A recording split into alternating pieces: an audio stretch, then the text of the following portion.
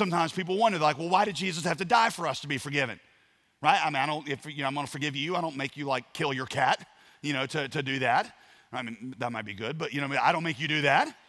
Why would God need Jesus to die in order to be able to forgive us? Why can't God just wipe the slate clean and be like, all right, blow the whistle, everybody back in the pool, everybody, all ski going the same direction? Why can't he do that? You think of it like this.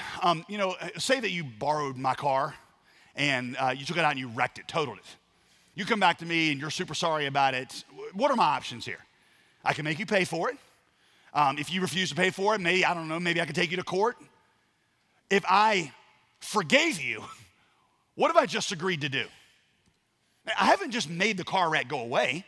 I haven't just automatically erased the damage. If I forgive you for wrecking my car, then what I have done is I've basically said that I will absorb the cost that you incurred. I'll absorb it into myself, and I'll pay for the damage to the car. That's what forgiveness is. Forgiveness is absorbing the effects of sin. When Jesus Christ died on the cross, this was God himself saying, you sinned, I'll take the effect. I'm going to give you mercy. I'm not going to repay you for your sin.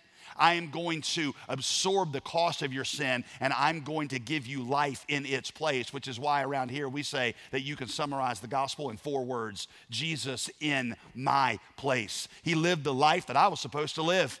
He lived a perfect life, and then he died the death that I'd been condemned to die in my place. That's why we say Jesus did not merely die for us, Jesus died instead of us. Paul continues, verse 6, and then God raised us up with him and seated us. You see past tense? You see it? He seated us already. He seated us with him in the heavenly places.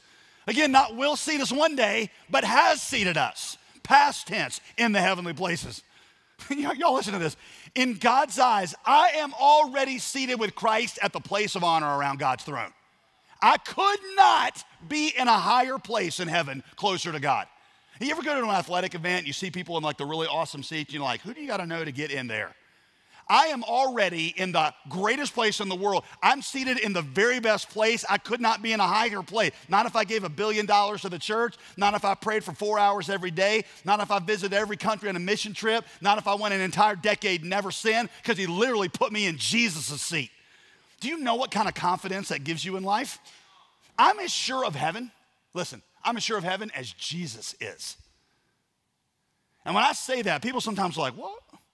They're like, how arrogant is that? Who do you think you are? You think you're that righteous? No, that's the whole point. Jesus was that righteous. And he paid my sin debt in its entirety. We traded places, and now I'm going to heaven on his account, not mine. And by the way, already I experienced the benefits of that privilege. When I go to God in prayer, I know that God hears me as if I were Jesus. That's why we end our prayers by saying, in Jesus' name. We don't put that at the end as like a signal to God that we're almost done. That's not why we say in Jesus' name at the end of the prayer. What we're saying when we say that is, I know that I'm God, I'm praying from his seat. I'm praying based on his record, not my own. Because sometimes what happens is when I come to God in prayer, I tend to start thinking that he's going to hear me based on how well I've lived. Isn't that how you are? So I just think, sometimes when I come into church and we start praying, sometimes I've had an awesome week. Not every week. Sometimes it's been awesome. I read my Bible every day. I shared Christ with 3 people. I was super nice to my wife, even when she was a jerk to me. I was really patient with my kids. I just did awesome. And I can just feel the pleasure of God all over me. And I'm like, I know that God in heaven is like, man, I love being with that guy. And I feel like I can just ask him anything and he'll be like, sure, man, look at your week. Here you go, right? And then what happens is I go out from that and I usually have a bad week. And a bad week is, I didn't hardly read my Bible, and I didn't lead anybody to Christ. In fact, I cussed a few people out and probably drove them further from Jesus when they had a little summit sticker in the back of my car. And then my wife was nice to me, and I was a jerk to her. And then I kicked the dog, and it's not even my dog, it's the neighbor's dog. So it was just bad. It was just bad. And I come in, and what do? You sort of in the worship time, you're kind of like, and so you start making promises to God. Oh, God, I'm going to do better next week. Oh, God. And it's like, I'm like, God, I need some stuff from you, but I'm going to try to buy them on credit. I'm going to tell you what an awesome week I'm going to have next week, and then I want you to answer my prayers based on that.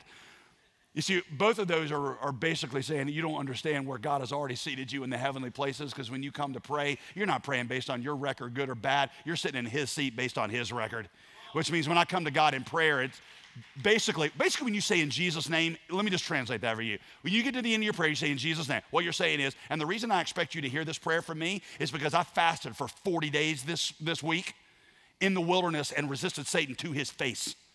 And then I had so much faith that I walked on water. And then when they crucified me, I just looked at them from the cross and said, Father, forgive them, for they know not what they do. That's why I think you should hear me in Jesus' name, amen. Because I am literally praying from his place with his position. I couldn't get higher.